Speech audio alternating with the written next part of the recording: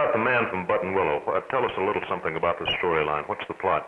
Now, The Man from Buttonwillow is as I say, it is a Western. It was made back in, laid back in 1775. The man's name is Justin Eagle. He is the man from Buttonwillow, and what he is, he's the forerunner to the FBI man in this country. All of the work that he does is the undercover work for the government. And there on the farm where he lives, it's called the Eagle's Nest.